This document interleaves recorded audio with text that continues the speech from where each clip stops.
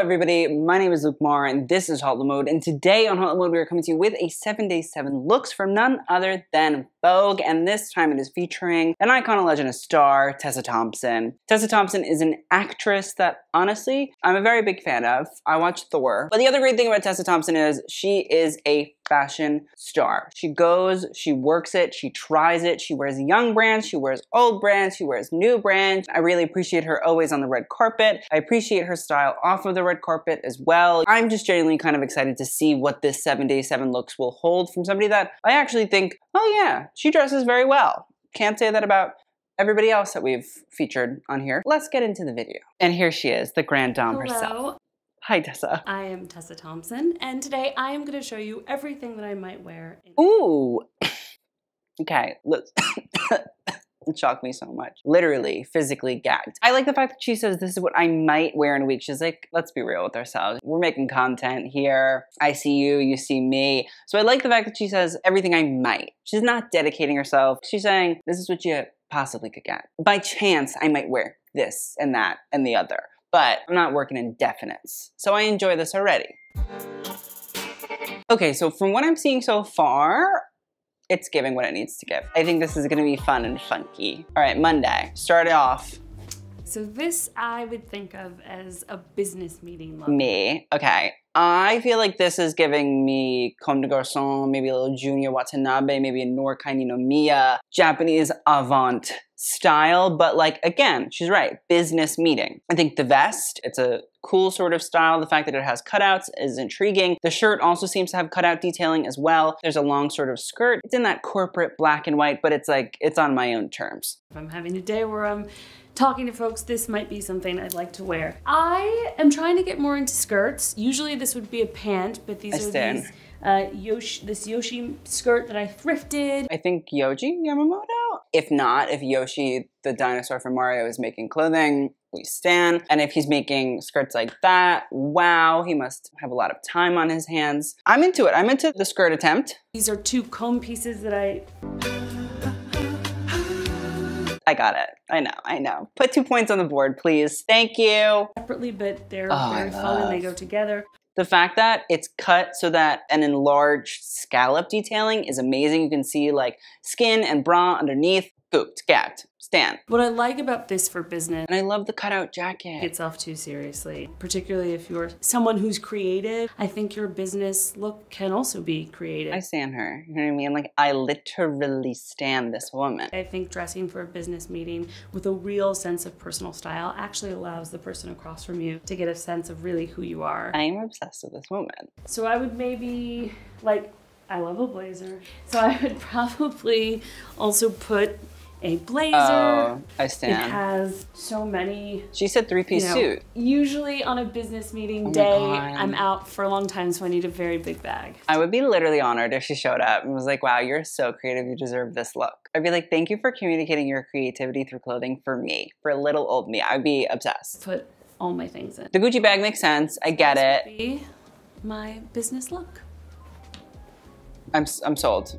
Iconic. Yes. Thank you. Appreciate you. You are the best. You are a star. You are an icon. You are a legend. Yeah. Okay, Tuesday. See, like, we're starting off strong, you know what I mean? This is gonna be a toughie. So this, I think, is my girls' day, friends' day out.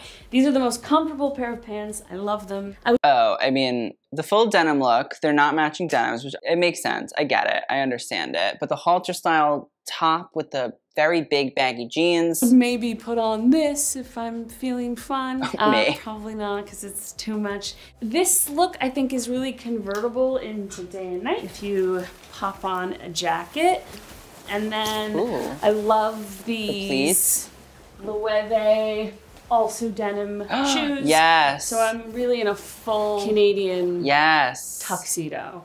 Which, oh my god, I love it. I love. I feel like normally you have that military sort of green. The fact that it's in sort of like a trench coat jacket here is really cool, but I like the fact that it's pleated. I don't know who it's by. I feel like it could be, again, sort of Japanese designer leaning, maybe like a Margiela, maybe like a Sakai, something along those lines. I'm not saying that Margiela is Japanese, but I'm just saying, I think avant-garde designers that are into styling and recreating pieces in this sort of manner and making them a little bit more intriguing is always great. I love the jeans. I love that curvaceous shape that sits along the hips. The fact that it widens the body, it plays on silhouette and proportion, which is amazing. I love the way the boots. Honestly, I thought they were going to be like the leather versions that sort of folded over, but I like the fact that they are the denim because it adds this weird sort of crinkle and wrinkled denim element, even though they're not matching denims. But I think it's, again, intriguing and it's cool and it's different. The halter, that's all different sort of patchwork denim. It's not my favorite, but I get it. I think it adds to the element. It kind of feels like I'm on the case, you know? Yeah.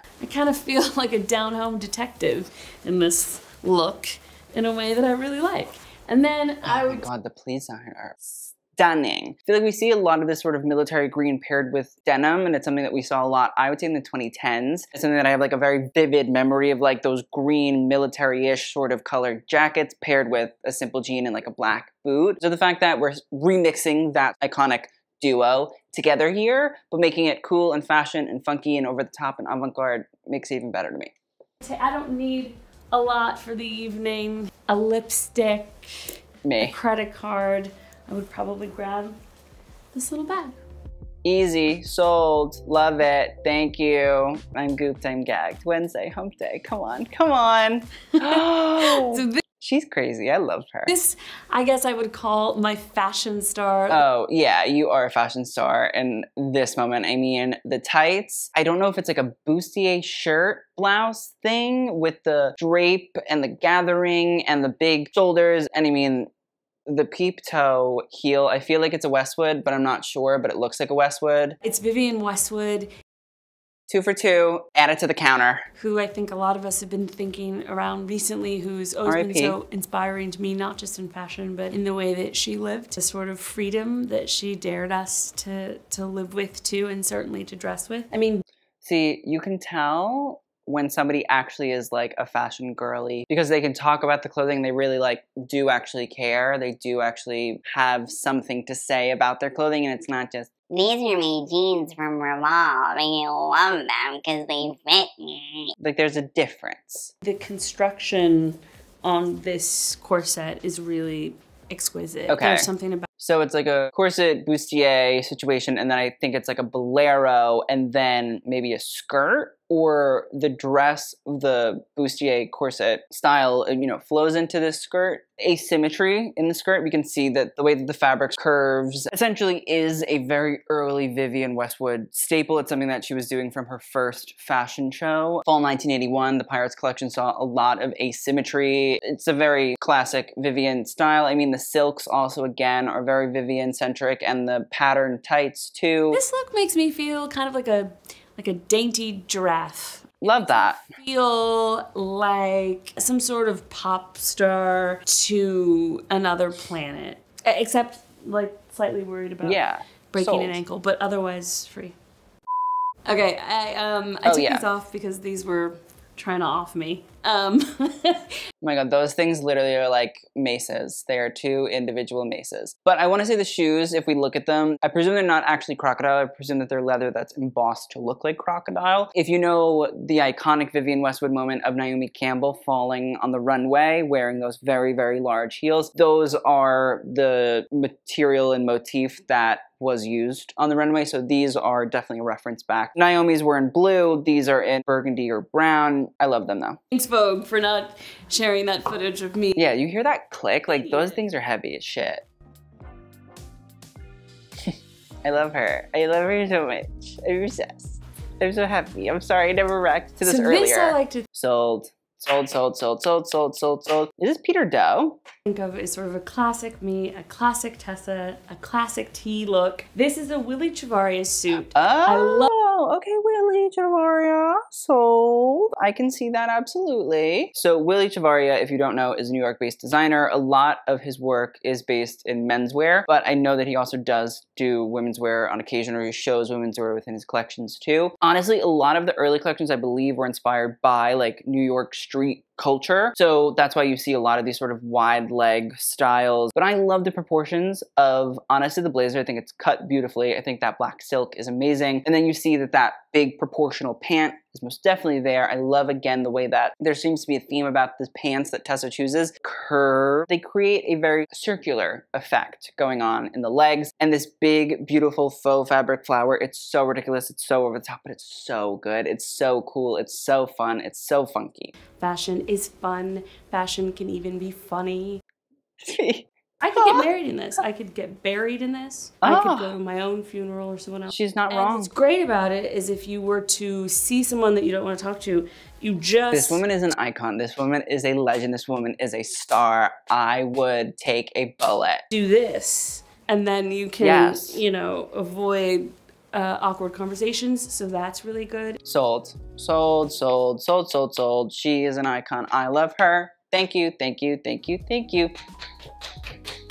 All right, Friday. I don't know, like the weekend, we've already been set up pretty well. I think is a night out. I could go, you know, for dinner, but I think it would be a really fun dancing look, just to sort of elevate it and make it a little nighttime. Maybe this like maybe it's more Westwood. Cute self-portrait purse that I just got the other day. Westwoody. I really love the idea of like maybe tying in the purse with this. I found this vintage necklace at like a weird little place in New Orleans. Okay, I love costume jewelry from this period. And then this Vivienne Westwood coat, this, you know, vintage Vivienne Westwood, which I feel like you could almost wear as a dress. Oh, I love this. Again, like going on Westwood. I'm working on a Westwood video right now. Don't ask when it's going to come out because it will secure that it will never come out. But this most definitely is giving vintage English riding coat. It feels very... maybe 18th century, but a lot of 19th century, I would say too, is where Vivienne sort of drew a lot of inspiration. It looks like something that somebody on a horse or driving a horse carriage. The fact that it cuts away and flares out, the fact that it's in this sort of gridded motif, plaid sort of style, again, all brings you back to like vintage sartorial English men's dress. Vivienne always chose to sort of look at it and satirize it, but also at the same time really understand the actual cut of the garments, the way that they were historically made, not like let's adapt it for today, but rather actually create those pieces and recreate them from the original patterns from the 18th century and the 19th century. So I love this. This is what happens to me often is I really have to reconsider my shoe choices. I like these boots, but let me just see what happens if I'm wearing something a little sexier, as they say. So for me, I really love. Ooh. It's pretty cute too. Let me see. Okay, so I might go here and ditch the necklace and rethink the purse. This is like the actual thing I think that makes these videos really, really cool and really, really fun is that you're actually seeing people style themselves and pick out and re-engage and recreate and remake and restyle themselves as they're actually wearing the clothing instead of it being like, my stylist picked out these 7 looks and I'm gonna wear them here, ha. This is really what happens to me, I'm telling you. I think it might be this silver. The Robert one. Maybe they are actually. I love the silver on the silver with the self-portrait bag, and I think the Robert one shoe. Ladies who lunch into dinner. I love that. Ladies who linner. This is the final look. Sold. So, oh my god, that jacket is so good. So good. I wish I knew who the dress was by, to be fair. All right, Saturday. So this. I love this woman. I love her. I'm so obsessed with her. She's so amazing. This dress is iconic. This is a red carpet look. Yeah. It's this dress by Weiderhoeft, which I really love. She's the coolest human being in the entire world. I'm sorry I keep cutting her off. She's just so cool. Weiderhoeft is an amazing, again, New York-based brand. Jackson is a star. He used to work at Thom Browne, and then he started his own line. He creates these really beautiful, over-the-top, amazing avant-garde styles and pieces. And then at the same time, he creates beautiful styles like this that are a little bit more pared down, a little bit more simple, but at the same time, beautifully executed. I mean, that skirt is amazing. It comes with these delightful flowers as a prop, and they're not for anything except for beauty. I mean, look at these guys. I love them so much. I love it. I might even wear this on a red carpet next week. Who knows? I fell in love with this dress when I saw it. It's big and playful, but also I think really simple and classic. I have so much fun planning for red carpets. I've been working with my stylist, Wayman and Micah, for some years. Yeah, Wayman and Micah know what they're doing. They handle their clients very, very well. And I think we've really evolved together a lot. These bad boys are Naked Wolf, and I really like Naked Wolf. They make really good stacked plaid platforms and boots. I wear them a lot. You know, sometimes it's about finding a great purse, and sometimes it's about finding a great prop. And when you go for a prop, you can't have a purse. So one hack that I have found, which is that I just keep my lipstick in the side of my dress. You stand. And then I have it there for touch-ups. An icon. Especially when you're wearing a red lip, and then you just have it handy. So stuff a little Armani in the side, and then you're good to go. And then you can take your florals. Which makes me so happy. I love this look. I don't want to choose at the end. I don't think I can. I don't know. It's going to be hard. Okay, I'm sad this is almost over. Oh this my God, is, she literally is. Yeah. Although I'm not normally like smiling this hard when I watch these videos. To whoever was like, Luke, you should watch this months ago, and I didn't, I apologize. I'm a bad person. I know. And I'm apologizing to Tessa because I really should have done this forever ago. But this full pleated experience, which I presume is Pleats Please, or at least Pleats Please by Issey Miyake, or just Issey Miyake in general, gooped. Very quintessential LA look in the sense that, well, it's me in LA. LA's really sort of relaxed, low-key. It's often very warm. This is like me in my ethereal dream of myself. So cool. It's all Issey Miyake. I'm I also like to obsessed. think it's very Los Angeles. Okay, so if I was wearing this, I hop on a plane, I'm going to New York. I would make a few adjustments. If I were meeting friends in the evening, Okay. I might, you know, ditch this. Oh, she's so cool, the best. Okay, please do. I love that jacket. I really love fashion moments where you buy it and you're like, how does it work? Like, to me, then I know that I love it. I'm like, what are you?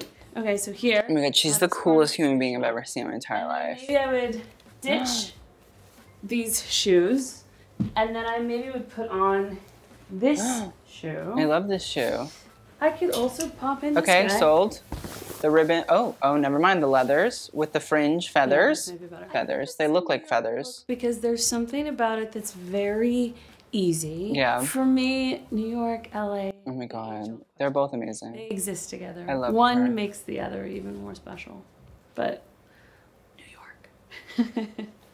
We stand this woman. She's an icon. She's a legend. She's a star. Oh, she literally said, I don't even have to say goodbye. Oh no, she does. That is everything that I would wear. Thank you, Tessa Thompson. Thanks for watching. No, thank you for having me. Physically, mentally, emotionally, I am restored, regenerated. I don't need a weekend anymore. Like, that was it. I'm good. I'm gooped. I'm gagged. Literally, physically, in the beginning, when I like almost died and choked, because my body literally had a physical reaction. My body detected it. My body said, oh, you need to clear your throat because it's about to get really good. That is the best one I think I've seen yet, without a doubt, 100%. Iconic, legendary. I don't want to choose a best and worst because there is no worst, but I would say the best, there's a couple. That LA look at the end, that last, I just like, excuse my French, but that threw me for a motherfucking loop. It was so cool, it was so crisp, it was so clean, but at the same time, like so elevated, so elegant, intriguing and elementary, and I'm amazed. Other iconic looks, I mean, that first business meeting look really like set the tone that you're gonna get what you're gonna get and you're not gonna get upset. And I'm saying that because you're just physically not gonna get upset. The Vivienne Westwood with the heels, the Willy Chavaria, the Vivienne Westwood coat, like there's just a lot. That was amazing. Tessa Thompson, I thank you. Again, when I said like I would take a bullet, I think this video would confirm that I would in fact take the bullet. So thank you all so much for watching along with me. I hope you all enjoyed. If you didn't, I'm really sorry. Go get a COVID test because the taste buds must be messed up. I will see you guys in the next video, and TTYL.